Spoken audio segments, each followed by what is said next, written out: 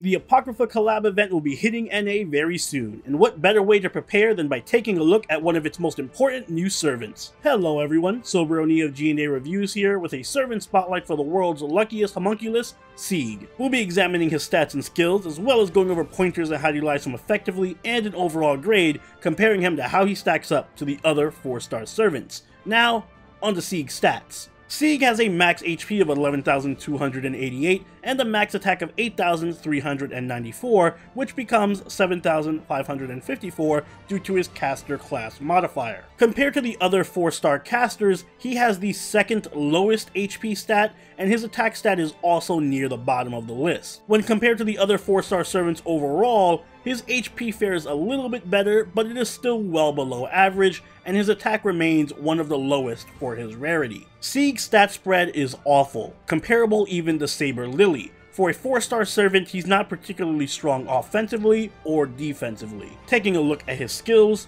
Sieg's first skill is Artificial Hero Fake, rank B+.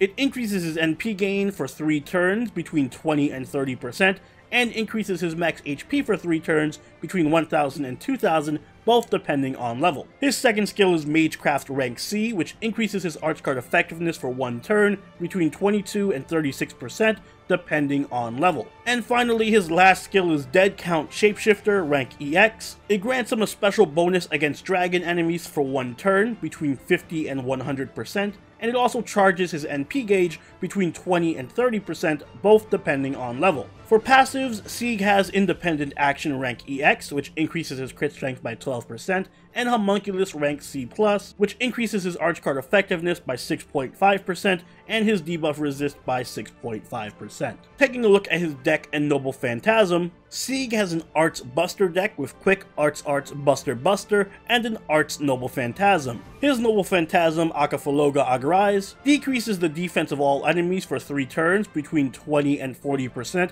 depending on overcharge, and then deals heavy damage to all enemies with between a 450% and 750% damage modifier, depending on level. Taking a closer look at his cards, we see that his Quick card hits 3 times, his Arts hits twice, his Buster card hits 3 times, and his extra attack hits 4 times. He has an NP gain rate of 0.78% and a star rate of 10.8%. Sieg has some very good NP gain despite the 2-hit Arts card, mostly due to his skills and passives, and he has average star generating from just 1 Quick card, but some pretty decent hit counts. Sieg is one of those servants that you really cannot understand until you see him in action. And that's because, statistically speaking, he is absolutely horrendous, with below average HP, pitifully low attack, bare bones star generating, and mediocre NP gain. He has more in common with your average 3-star than a 4-star. But thankfully, this is not the case in practice. Just like in the Apocrypha anime, when Sieg is forced into battle, he far exceeds his perceived limitations. This is due in large part to the effectiveness and synergy of his skills. Firstly, he has a strong passive in his Homunculus rank C+.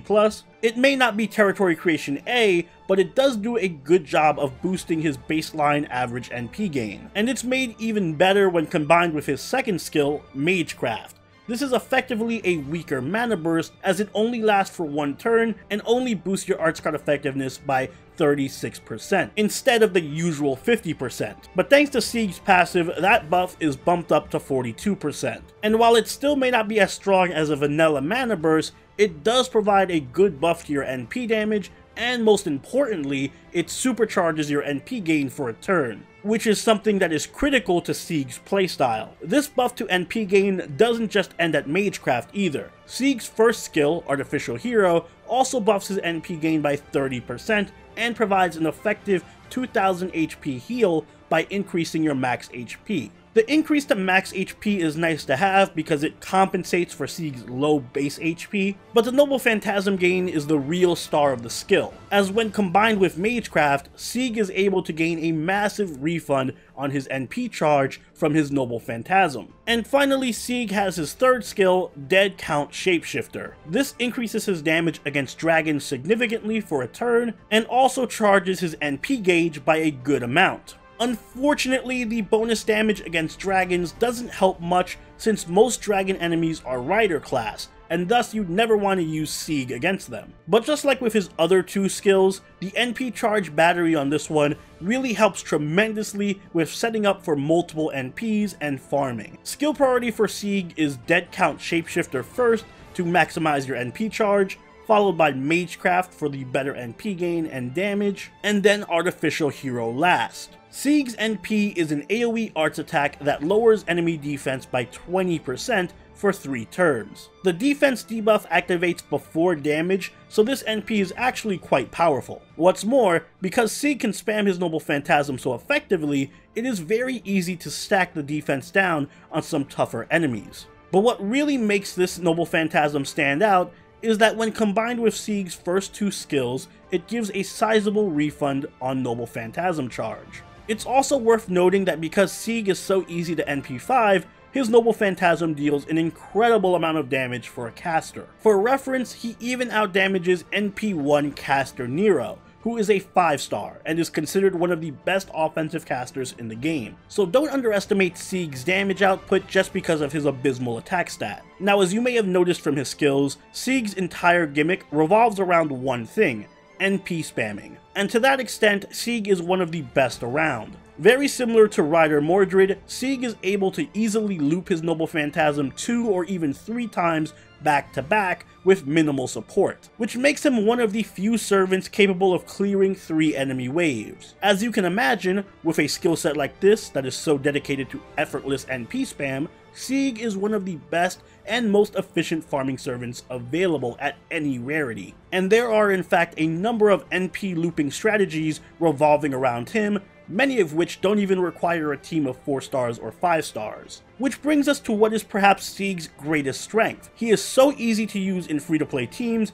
and brings unmatched farming and damage capabilities to free-to-play players, as you don't really need to rely on setups like double Waver or double Tamamo to get the most out of him. But for as good as Sieg is in this one area, he unfortunately falls apart everywhere else. He has almost no survivability and very low HP, making him easy to kill and not at all suited for long fights. His cooldowns are also decently long, and that means his Noble Phantasm spam isn't sustainable for more than a few turns. After he gets off his 2 or 3 NPs, Sieg is a sitting duck who can't really do much of anything until his skills are off cooldown. Sieg doesn't have any utility or damage to offer to the team outside of the initial first few turns of the fight, which, now that I think about it, does fit in with his lore in Apocrypha, with him only being able to draw on his power for short periods of time. So great flavor design, but ultimately it means that Sieg only works in one role: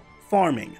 Although that's not necessarily a bad thing since most of the game is farming anyway, but it does mean that when it comes down to team comps, you aren't going to get much out of Sieg unless you pair him with servants who can supercharge his NP gain or his NP meter. So to that extent, there are some excellent free-to-play servants that can pair well with him, including Mozart, Paracelsus, and Mosh. Mozart's arts buff pairs excellently with Sieg's own buff, plus Sieg can make use of Mozart's Star Bomb to get some guaranteed arts crits. Paracelsus can also supercharge Sieg's NP gain thanks to his arts buff and the gigantic targetable NP gain buff that he's going to be receiving in NA very soon. Mosh has the advantage of giving Sieg a direct 20% NP charge and can keep him alive with her defensive buffs. Outside of the free-to-play options, you should still aim to use servants who can boost or charge Sieg's Noble Phantasm as much as possible, like Nero Bride, Tamamo, and Helena. All 3 of them can drastically boost Sieg's NP gain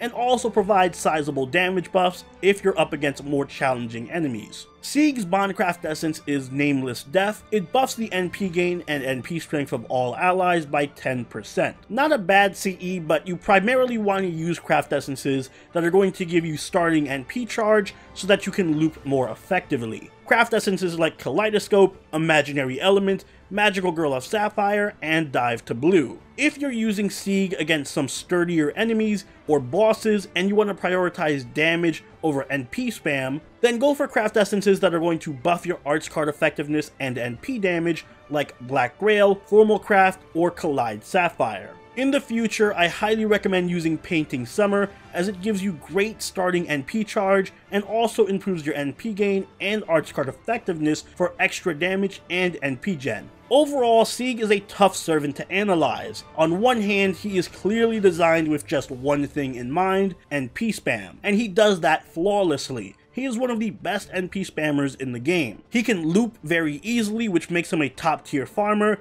and his NP damage is comparable to most 5-star casters, making him an excellent offensive caster as well. On the other hand though, he struggles to stay alive as he has low HP for a 4-star and no hard defensive skills. And he's also a selfish caster who brings nothing to the team after he Noble Phantasms, which can make him hard to utilize in anything but quick farming content. So all in all, Sieg gets a B+ from me. In my opinion, Sieg is invaluable to free-to-play players and newer players as he effectively allows you to farm most events a lot easier. In that regard, I consider Sieg to be one of the best welfares, and I absolutely recommend that everyone pick him up and max him out. However, there is no getting around how poorly Sieg performs outside of that niche. So how much use you're going to get out of him ultimately comes down to how much you need a farming caster. And those are my thoughts on Sieg. This was one of the hardest reviews I've ever had to do because Sieg is just such a good farmer that I can easily see how people would rate him even higher than I did, but he's just so heavily limited everywhere else